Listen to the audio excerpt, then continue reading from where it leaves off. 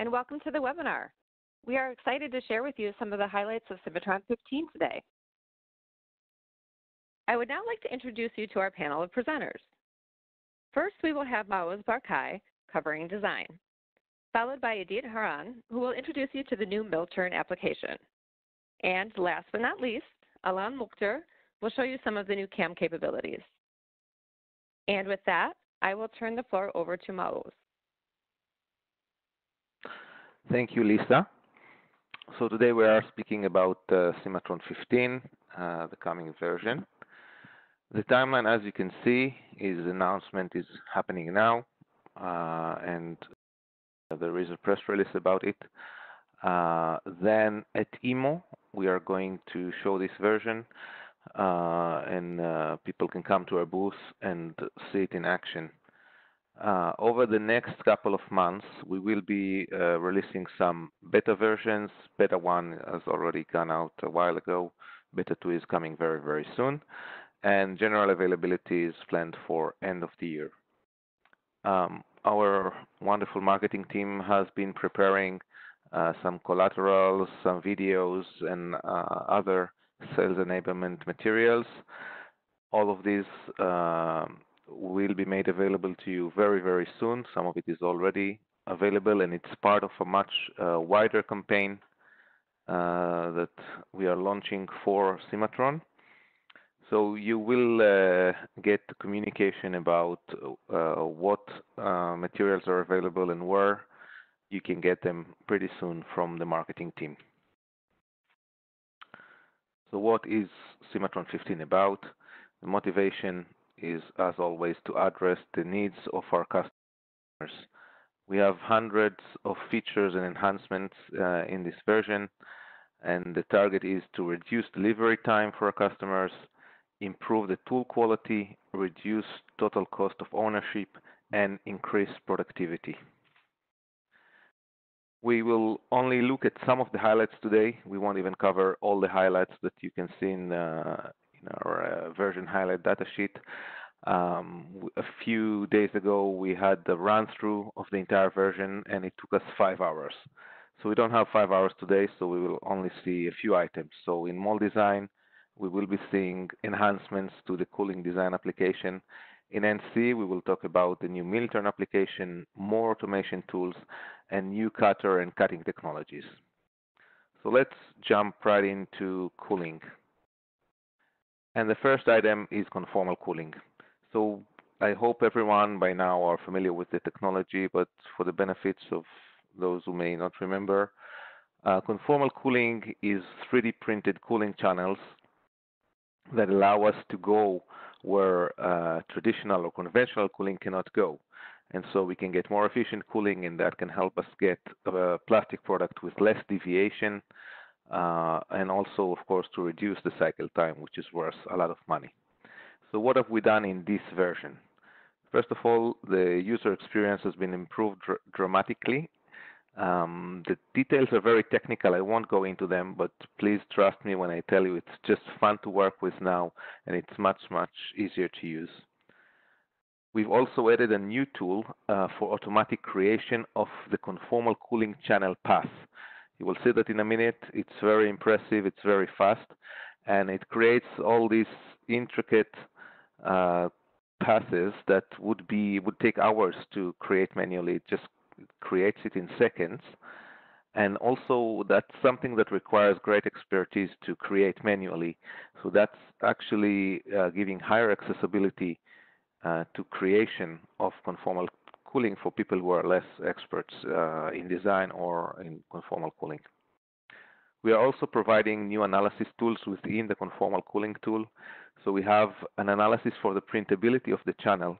Are there overhanging areas in the channel that will prevent it from being printed properly?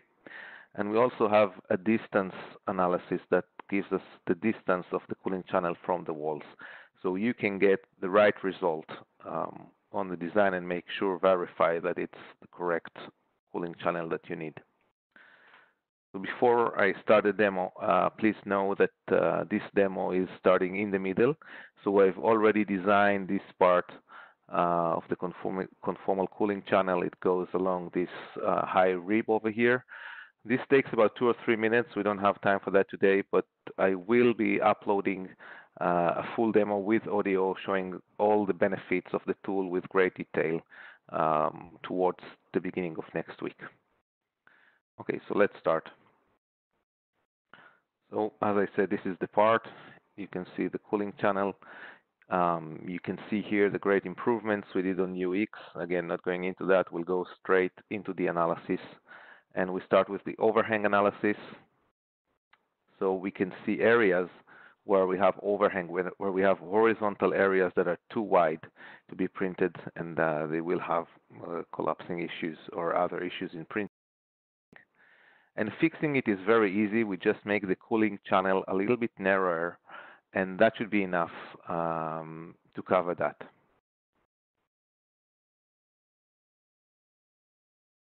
Okay, the next item is checking distances. So immediately we can see that we have issue in the right corner up there. We are too close. The channel is too close to the body, and also we can see that we've skipped this slot here completely.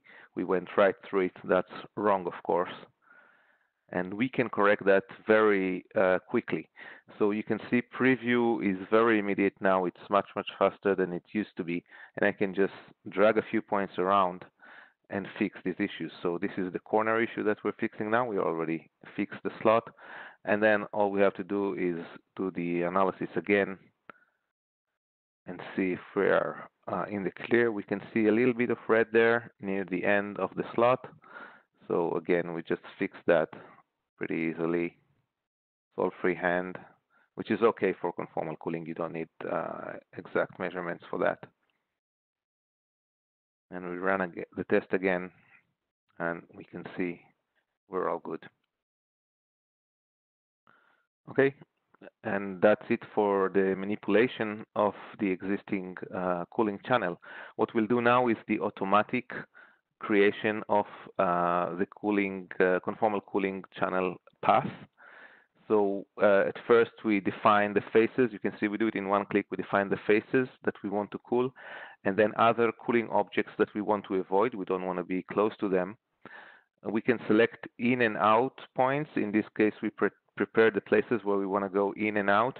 But if you don't do that, the system can provide them for you, and you can prepare holes after that.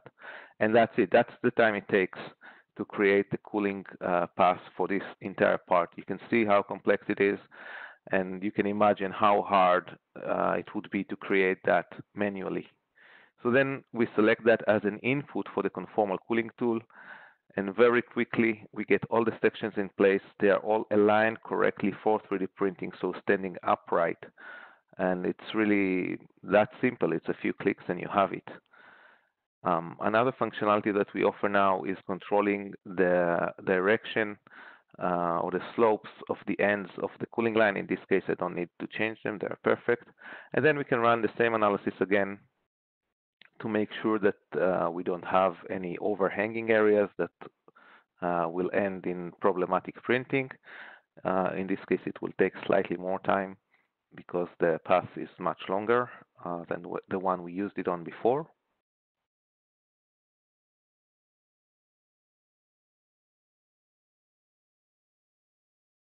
And that's it. We can look at the results. We see we have a small problem over here. I can fix it the same way I did it before, or play specifically with this area and change the sections. I'm not going to do that right now. And then we can have the distance analysis. I would like to mention that all the analysis here are real time. I did not change the speed of the video in any way. So we see we are all in the clear. There is no way to change anything. I would like to mention that we also have an optimization option here. So if there was a problem, it could move the channel to be closer or further away from the wall as needed. Right, so that was conformal cooling. What I would like to do now is talk about the standalone seat for conformal cooling. So along with the version, we are releasing a new seat. It's really a standalone seat for conformal cooling, and it is directed at non-Cimatron prospects. Those would be mold makers that are not using Cimatron for their mold design, or printing bureaus that are focused or specialized in conformal cooling. And you can use that as a penetration tool to those mold makers, and then maybe you could turn them around to use Cimatron later on. The cost of the standalone package is $6,000 or euros, and we have an upgrade path to Cimatron Mold Design or to 3D Expert. The next item is the cooling distance map. It's an analysis tool that is like a mini mold cooling analysis, so like you would have in Moldex 3D or MoldFlow. Of course, it's much simpler, not as precise or accurate, but also much faster. And it measures the distances between the active faces, so the faces that touch the plastic, and the cooling lines, cooling channels. It will work both on conformal cooling and on conventional or traditional cooling. And it will give you a quick reading of your cooling efficiency. Again, not as precise as a full FEA analysis, but you can get a quick understanding of where you are. So let's see it in action. We'll start with the same model we had before of the conformal cooling. And then again, we select the cooling channels that we want to examine it on, and then the relevant faces again, one click, and we have it, and we start the analysis. And once again, this is as fast as it is. That would take at least half an hour to a few hours in an FEA software. So we're waiting 10, 15 seconds, and we have a result. It's really in no time. That gives us a very good indication of where we are. So you can see exactly where you have efficient cooling, where you have less efficient cooling, and you can change your cooling accordingly and spend another 15 minutes and see what you've done and where you are. Let's see the same analysis on a more traditional looking mold. You may be familiar with it. So you can see all cooling channels are selected automatically. If you've used quick split, all active faces are selected automatically, and then all you have to do is run the analysis. If you're familiar with this part, it has all these buffers going into these deep cores, so we can see how they affect the cooling. If these deep cores are efficiently cooled. And here we have the result, and we can see that they definitely make a difference. It looks like all of these deep cores areas are cooled pretty well, and actually we see missing coolings in the outskirts, so on the right and left sides of the mold. Last item on the cooling issue is the cooling labeling. So next to each cooling hole, we would like to put in a label or a number or letter or combination that marks it, so that when we assemble the mold and we need to plug in the hoses, sorry, they will be plugged to the right hole. And so we developed a tool that does that in record time. Let me show you what it looks like. So same mold we've seen before. We'll open the cooling labels tool. And here you can, of course, set everything you want about the color and font and size and where it's positioned. But the key thing is the writing. So we can have postfix, prefix, letters, numbers. We can change their order, what comes first, and we can have automatic progression. So automatic progression means we will change either the letter or the number when we click the next hole. So we don't have to write the text over and over again. We'll just change the number or change the letter or change both, whatever we want. And then we can always go and add prefix or suffix and put in our own text, whatever you want. You can put there, but it's all very efficient, very quick, just a few clicks, and you have it for the entire mold. So we'll do the same now for the other side. I'll change the letter to B and the postfix to in, and then I continue. I could have reset the number to 1 and then start from there. In this case, I'm continuing with the numbering from where I stopped in the other side. So a few more clicks. Change now, of course, the postfix to out, and that's it.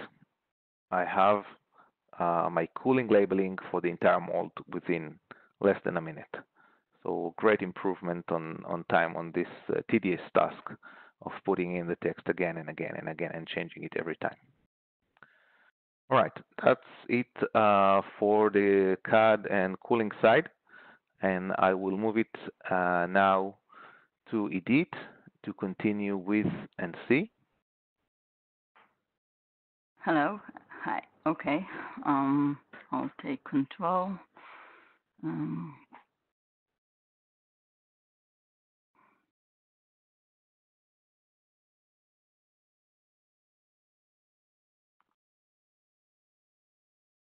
Okay. So I'm Edith, and I'm going to talk about the new turning application in Cimatron. So in Cimatron version 15, we now support mill turn and turning for faster machining and better surface quality.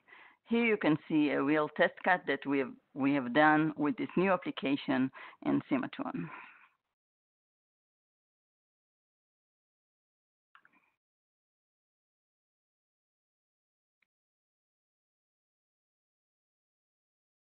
So we support, as I said, mill turn and turning machine for faster machining and better surface quality. We use the same GPP2 post engine, and it is possible to combine turning with advanced 5x milling. Currently, we support machines with one tool turning spindle and one tool changer.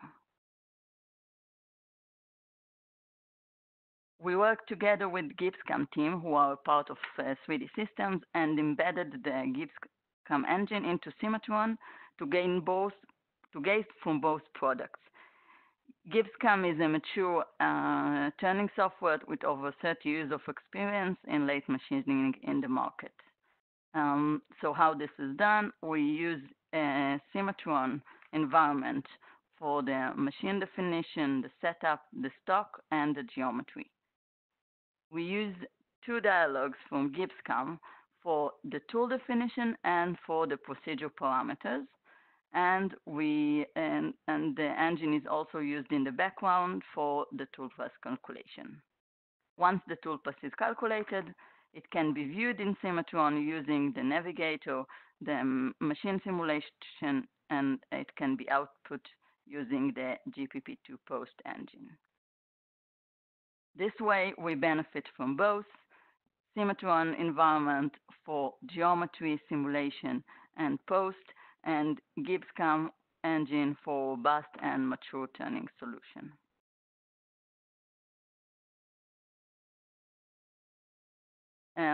I will go over the workflow in Cimatron. First, the turning cutters should be defined. We use GIBSCAM dialog for easy creation of cutters using key dimension. There is a wide variety of predefined common tool shapes and holders, and it is also possible to define custom tools and holders. Once the tool is defined, it is saved in Cimatron's cutter list as part of the Cimatron environment. Our next step is designing of the contour and the geometry. So we have powerful design capabilities for creating the span silhouette of the turning body, as well as all other CAD capabilities for efficient contour creation, for using it in the turning procedure. So now we get to the procedure creation. We support all main turning strategies, include rough strategies for turn, pattern shift, and plunging. VoluTurn is also available for high-speed roughing using round inserts. We have an option for contour for finishing operation, and of course, center drilling, grooving, and lace threading are also supported. Turning is supported from all directions: outside diameter, inside diameter, front facing, and back facing. There is a full control over technology. Here you can see GIBSCAM dialog. We can change the the offset of the cutting, the depth, the side, the orientation, the entry and exit modes, and much more. We use one stock model for the entire process, so which is fully updated both for turning and milling procedure altogether. We have a new way to define the stock using a revolved body. Here you can see a bounding cylinder and a revolved using the span silhouette of the body. So it is also possible to define stock in this way. And last step, we want to machine the part, so you can make sure you can use all the tools that are available for Cimatron, such as display, navigation, post, report, and of course machine simulation for the entire process, both milling, drilling, and turning. Now I will show you a demonstration of the entire process in Cimatron. This is the part we want to cut. You can see that we have in the process both turning and milling procedure. The stock is defined as a cylinder, and it is updated both for milling procedure and turning procedures. And if we want to create a new cutter, we can use here with predefined cutters. Some cutters we have defined for external and internal cutting, grooving, and threading. And to create a new cutter, we use the GIBSCAM dialog, which has a wide variety of inserts and many common sizes to be used for the catalog. There are several holders. Here you can see a tool holder. Previously we saw a boring bar for internal cutting, and once the tool is created, it is saved in Cimatron and can be used later for creating the procedure. And now we'll see the creation of a procedure. So we use the same interface we are used to for creating a procedure with different methods. Here you can see the contour creation, the contour selection. This is a span contour. We can define the start and the end points of the contour and use it in Cimatron. We define the tool the same way. We choose the tool from the cutters list and to be used. And for the procedure parameters, we use the GIBSCAM dialog with all the parameters that can be entered and the directions we can define. The tool orientation can also be selected in this way, and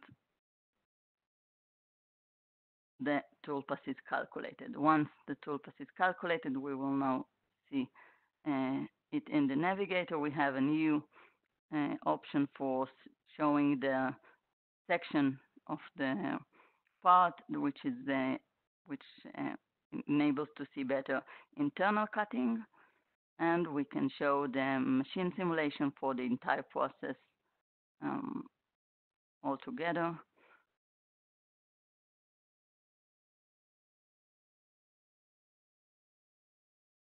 You can see a facing procedure, outside diameter roughing. As you can see, all the parts of the machine and the tool with the holder. Here is the lace drilling. Here we see this in a section view, which is, as I said, easier to see for internal cutting. Here is the internal roughing and contour. Here we are back to the outside. Here you can see milling together with some lace grooving and some more milling and drilling. So as you can see, the entire process is done in the same environment, in the same way as we do in Cimatron for all NC. And that's it. Now I will pass the Now, presentation to Alon. Thanks, Edith. Great presentation, and thank you for the product we've been waiting for so long time. Just a minute. Okay. Not yet.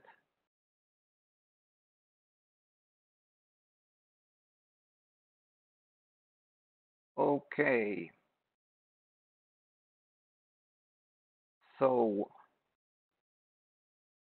we have seen Milton demo by Edith. Other NC version highlights for version 15 are the plate machining automation and enhancements, enhancements on 5-axis, reduced machining time, and finish enhancements. And we will go through briefly all those items starting now. First is the plate machining. We have in version 15 two seats for licensing, plate machining basic seat and plate machining pro seat. In the Pocket Manager, it was now enhanced and improved for detection of pockets and for automatic detection from main direction, as well as detection of in specific slots and corners. And for those, we have procedures to handle slots and corners. Corner plunging, this is a new procedure allowing the Pocket Manager to detect the corners, and the corner can be vertical or slanted at an angle, and the plunging motion will go parallel to the cylinder, but in 3 axes. This motion will be, of course, gouge-free and collision-free. Here we see in the pocket feature, we see this line, which is the center line of the corner on which the plunging tool will go. Let us see a short movie. Here we see the plunging tool going in forward steps, approaching to the corner, and when finished, switch to the next one, and so on. This is a very efficient milling operation rather than 2D cleanup that we used to have till now. Next one is the slotting. This is a new procedure. Again, Pocket Manager detects the slots for us. There is a parameter we call likelihood, which can give some values to the slots from 0, which is actually not a slot, up to 100%, which is a perfect slot. We can see the center line on which the slotting will operate, and user can also select a different contour if he wishes. Machining then will be done in slotting, ramping, or trochoidal. Here is a ramping example, and here is a trochoidal example. Let us see a movie of that. So this is an open slot, so plunging is very efficient from the outside. And now a narrow slot using ramping and a wider slot using ramping and then trochoidal. So this is very efficient, of course, gouge-free and collision-free. And then other operations will apply to complete the pocket. Moving on to automated drill enhancements, we have automated group naming. So this was previously the group naming by the system. And now, using some preference conditions, system can suggest these naming just by the functions and groups within the system. Sequence numbering is just here to help us manage the sequences. And manually assigned groups, once when the geometry was changed, we lost all the manually assigned groups. Now it will be kept and no need to redefine those again. Moving on to 5-axis, we have many functions developed here in V15, starting with the automated multi-axis roughing. This function allows us to analyze and suggest the best direction for roughing, for maximum material removal, of course considering the tool and the holder, but also considering the stock, so it is suggested the best orientation for maximum material removal. There are two work modes. The interactive mode, where within the procedure you can click on Analyze and system will suggest a direction, and then you can choose it or choose a different one, or the automatic way, where you can utilize a template or automatic execution, and system will optimize the direction and go ahead and execute the toolpath immediately. So therefore, this mode supports templates. Here is an example starting from a full stock, operation 1, procedure 2, procedure 3, procedure 4, for this fixture example. Next is a new procedure for geodesic. This is an advanced finishing. It is more than a procedure. I would call it kind of an application. This creates a toolpath that can be 3-axis, 4-axis, or 5-axis, supporting also undercuts. It has many applications like true 3D step, morph between two curves. It supports a single guide curve or multiple guide curves, and has two work modes, contact mode and center mode. Contact mode supports all type of cutters, and center mode supports ball lollipop cutters, and allows automatic creation of collision-free toolpath. No need for gouge checking. It is automatically trimmed and fully defined. Let us see some examples of applications related to geodesic. First one is the 3D step. This is a job needed a very high surface quality. So if we zoom in on the toolpath, it's a one single thread toolpath start to end, round corners, no connections, no jump to clearances, a full defined, very, very nice, very high quality toolpath. Next one is the 5-axis undercut milling.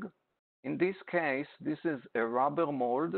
It has undercuts, it has complex shape, and using the geodesic, you can go along this geometry with a ball cutter with 5-axis, in this case 4+1, which is more robust and better surface quality.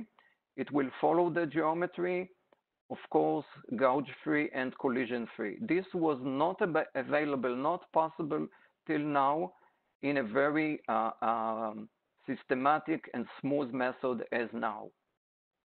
Third example is a 3-axis using a T-slot cutter to handle geometries with undercuts, like this geometric mouse shape. We see the toolpath is morphing between the upper contour and the lower contour, and the T-slot cutter will go 3-axis, but it will cut the undercut following the geometry, of course, collision-free with the shank and the holder.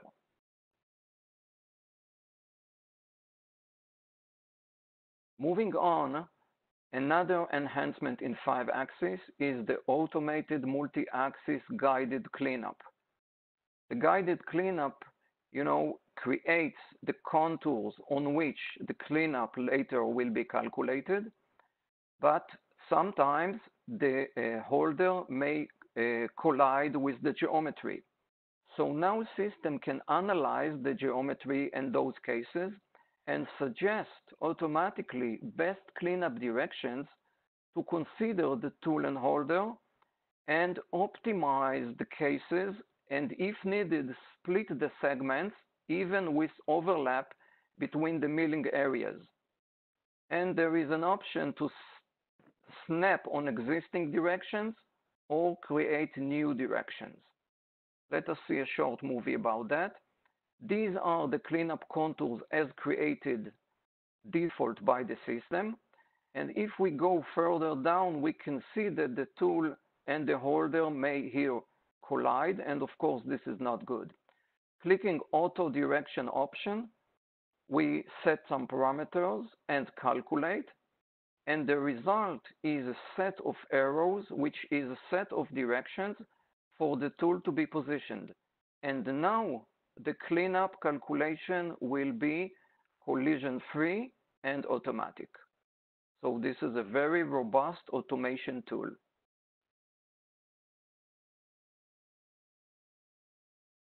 Next is the automated procedure for 5-axis deburring. This toolpath can be 3-axis, 4-axis, or 5-axis. It has the capability of automatic detection of sharp edges, and the toolpath will run on the outer sharp edges of the part with a ball tool or a lollipop tool, with automatic collision avoidance and automatic linking leads in, leads out. And the result is very nice, saving a lot of time on programming. So here is an example. The deburring will go on the geometry. It can be, as I said, 3-axis or 4, 5-axis. Here we see a 5-axis deburring of some outer geometry, and here of some inner geometry.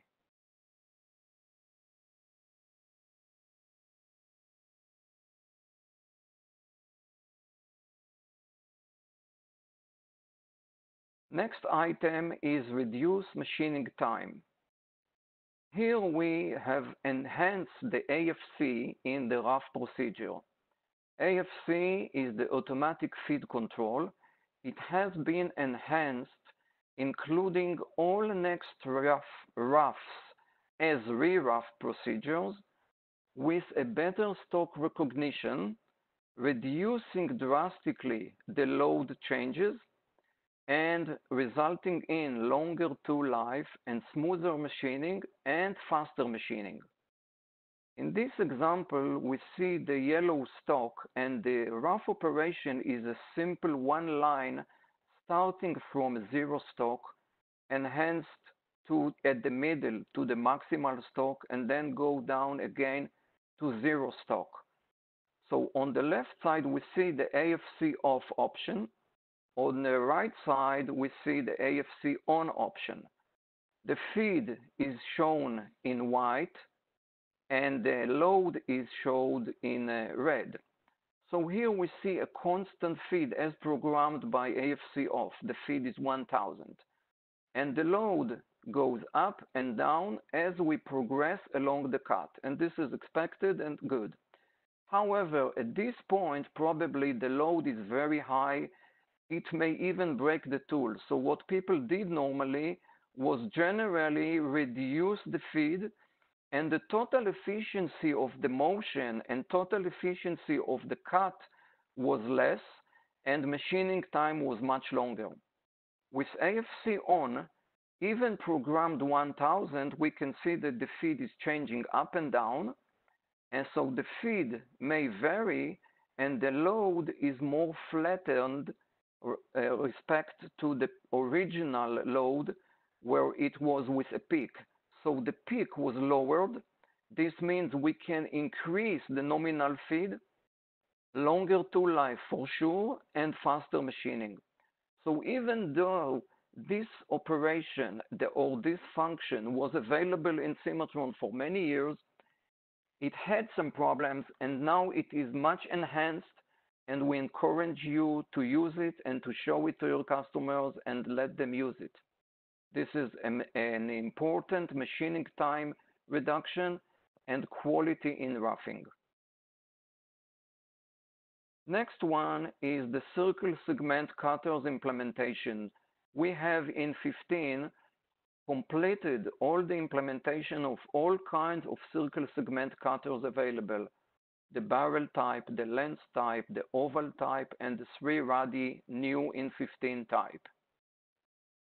In order to utilize 3-radi cutter, shown here on the right picture, we see it has big radius on the walls and on the floor, and some connecting radius which is rather small.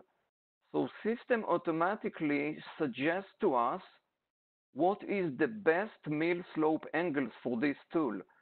So you should utilize this tool with large step over between 0 and 22 and between 68 and 90. So with 4 limits angle in finished procedure now, we enable utilizing the large step over wherever possible. So here we see the large step over for finished procedure for vertical area and horizontal area will be between 0 or 1 to 22 and between 68 and 89 or 90. Small step over for the connecting radius will be between 18 and 33 and 33 and 72, which means some overlap between the 22 and the 18 and 68 and 72. This overlap will make sure all the finished procedures complete the job to the end. Let us now see some use cases utilizing the 3-radi cutter. First use case is the 3-axis for a small mold part. This part is an agitator mold core, diameter 200 by 100 mm. Left side is the standard ball D20. Right side is the D20 3D 3-radi cutter. In this case, we have used the Moldino company, which is a tool company from Mitsubishi Hitachi. You can look at Galea, which is their product line. And this is the tool. It is a 2620 radius. So left side, step over was 0.63 mm. Right side, I used for the same scallop 0.89 and 0.49 in respect for the good area and for the bad area of the tool. Machining time was actually really the same, 1 hour and 41 minutes, 1 hour and 42 minutes. So no change in machining time for small parts. So notes, no time saving. Standard process can be utilized for the 3-radi cutter, and this means cleanup operations to success this finish operation can use previous cutter as ball 20, which is the original diameter of the cutter used. So this process is very robust. And let us now move to use case number 2. Use case number 2 is same 3-axis, but this time relatively large mold part. In this case, this is a car hood, a transfer die shoe of a 2 meter by 1.5 meters. On this geometry, now the difference is very significant. Instead of 132 hours, we were down to 119 hours, which is 13 hours saved. 13 hours of machine time, this is a lot of money on this one job. Please note, calculation time was increased from a half an hour to 5 hours. So calculation time is longer, machining time is faster, and it is a robust process, applying 3-axis TPT template, no problem, works all the way to complete the job. Use case number 3 is utilizing 5-axis on a small component or on any component. Here, same agitator part. Left side is the 3-axis standard ball cutter. Right side is utilizing the taper cutter. Let me run both simulations in parallel, and meanwhile, while I'm talking, you can see the difference in behavior. The simulations are synchronized to the real machining time. So standard ball was about 30 minutes, and a taper cutter 5-axis was 24 minutes. This is already a significant time saving, not dramatic, but interesting. And notes on this use case, this is a local operation, and therefore it has to have some specific programming and not a template process, robust start to end. It has to be more manual in order to complete the job. Now, soon, right picture will complete the milling, and then we'll be left with more milling on the left side. And this is exactly the time being saved on the job.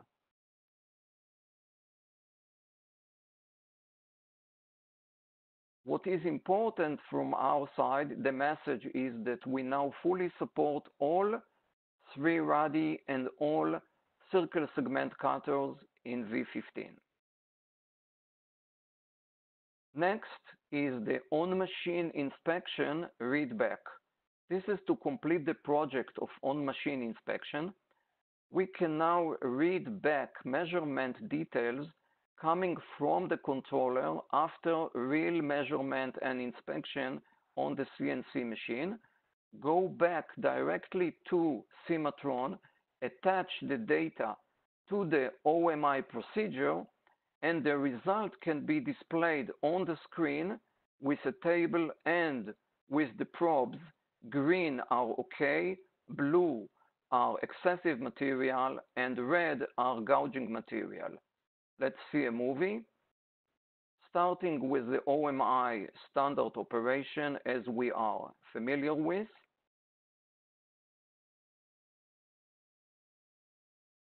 And now, new option, import measurement results.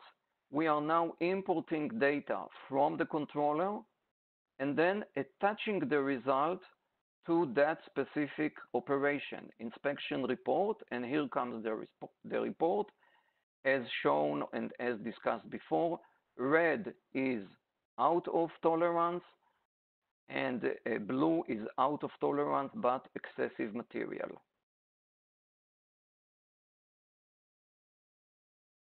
Moving forward to finish functions, we have now implemented the 3D cutter compensation. We have been waiting for that for a long time. This is used for cases where high accuracy is required. It is allowing the machining of same program over again without the need to recalculate the toolpath, which can take a lot of time, or in cases where the programmer is doing some other job and the shop floor requires highly result now. It needs the shop floor adjustment, and this is not so efficient. So with the new functionality, the shop floor are on their own just by modifying the 3D cutter compensation on the controller. The G-code will output the vectors X, Y, and Z of the shape at the control touch point, and therefore the result is good for utilizing several times with just changing the 3D cutter compensation. Next one is the shank and holder control. This is a dialogue which is more than a dialogue. It is an interactive dialogue where the user can control which components are to be checked and which are not, what to check against what, whether do I want to check just the part or against the part and stock, and the method of checking, whether is it a mesh or a grid, and what is the accuracy of the grid. So this is rather a very complex, I would say advanced dialogue with many options. Moving the slider, we can see that components above the slider are grayed out because they are not taken into account. And then when I stabilize the slider, we can see that we can control what is checked against the part and what is checked against the part and the stock. And then the method against the mesh or against the grid, and what would be the total value for safety. This one was never shown to the user, and now we have the full control over the parameters, and we have the full information for the user for the result. Also, calculation time, we can calculate the minimal clear length and what to do with gouging motions, remove or keep, and so on. A very advanced dialogue. Next is the utility procedure. This is a new procedure saved in the process manager, where you can save or program messages, codes with sequences, without sequences, and all kinds of machine-dependent codes. This is for milling, but mostly for turning, where GIPSCAM procedures used to use utility procedures, so we had the high motivation to develop that, and this is effective also for milling. And as said, this appears in the process manager and kept for later report and management. And this is the dialogue. Last one for the highlights is the support multi and more coolant types. So first we have more types. We can see here a dialogue in the preference where the user can specify which more types would he like to use on top of the flood, mist, through, and air. In this example, high-speed pressure. If this is checked, then also a pressure value can be typed in. Not only that, but also multi-options for coolants are available. So in this case, 2 coolants are available to be output at the same time. With that, I complete the highlights.